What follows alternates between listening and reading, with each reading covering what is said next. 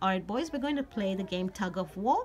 Remember that when you roll the dice, the person who rolls the dice gets to take that number of beads over to their side, okay? But then you need to tell me how much you have after that. And then the person who got it taken away needs to say how many you have left after they took away from you. Got it? And the person who's got all the beads in their side is the winner. Ready? Off you go. You can start. 10 plus 4 equals 14. So you've got 10 10 takeaway. minus 4 equals 6. Okay, your turn to roll.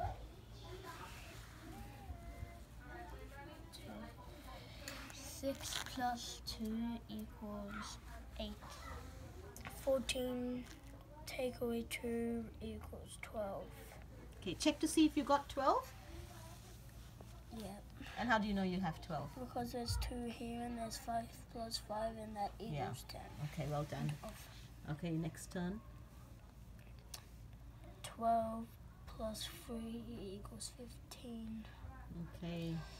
And when you check it, is it 15? Yeah. Okay. 8 minus 3 equals 5. And are you sure you got 5? Can you prove it?